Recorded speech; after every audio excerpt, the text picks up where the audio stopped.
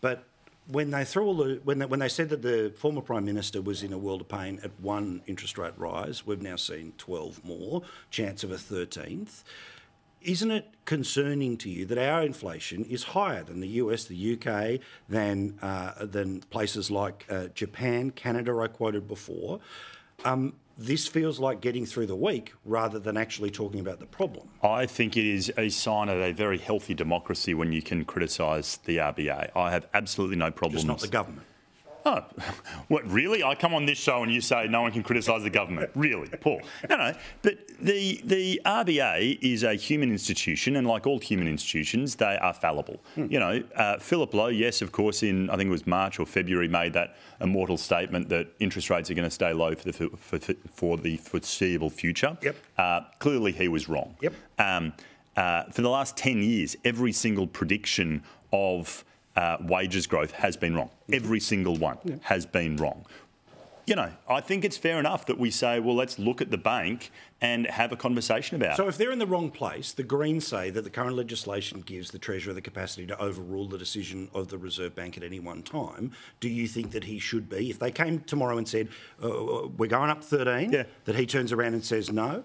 No, I don't think you should do that. I think you should put in place better voices around the table so that you can have a conversation. Like union hacks. Absolutely. No. I was just going to say that. Absolutely. You want to talk about mates? No. Let's talk about wages policy. Wages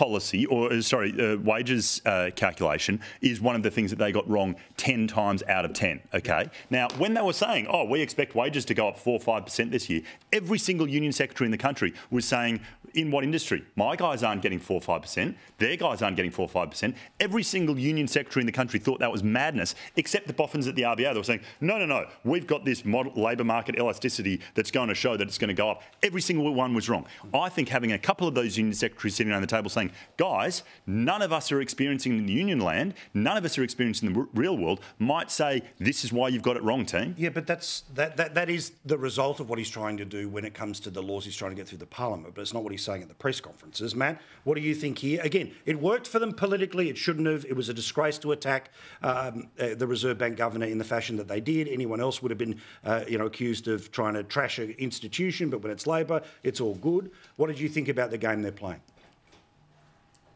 Well, look, I certainly agree. I agree with Sam. I don't think the RBA should be somehow above criticism, but I don't think it's appropriate for the nation's Treasurer to engage in this kind of criticism, especially when the RBA can't hit back and won't, of course, can't defend itself from one of the other parts of the team, the Treasury. And also, if the Treasurer is going to engage in this kind of reflection, maybe he should engage in some self-reflection as well, because he seems to be criticising the RBA in some kind of inept way to wash his own hands or absolve himself from any blame. He is the nation's Treasurer, and I've commented often that I think Jim Chalmers seems to think he's a weatherman, not the Treasurer. He's always commenting on the economy, what its state is, this time commenting on, playing an economic commentator role, what the RBA should or shouldn't be doing. You're the Treasurer, mate. You can actually influence things. You can influence inflation. You could create pressure off the economy to help interest rates be lower.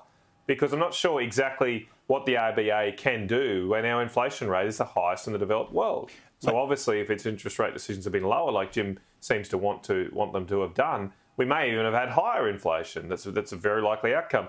What could be done, if you want lower interest rates and lower inflation, is to reduce government spending. Correct. And almost every economist out there, every credible economist reckons that the Labor Party's first two budgets have been massively stimulatory. That's what their own numbers say. They've injected $40 billion of net spending based on their own policy decisions into the economy across two budgets. And that has meant that interest rates are higher than they would otherwise be. All right, I love this. The big boys have come to play. They've got the brains. I almost said it. They're ready to fire up and fight. That's the main thing, all right?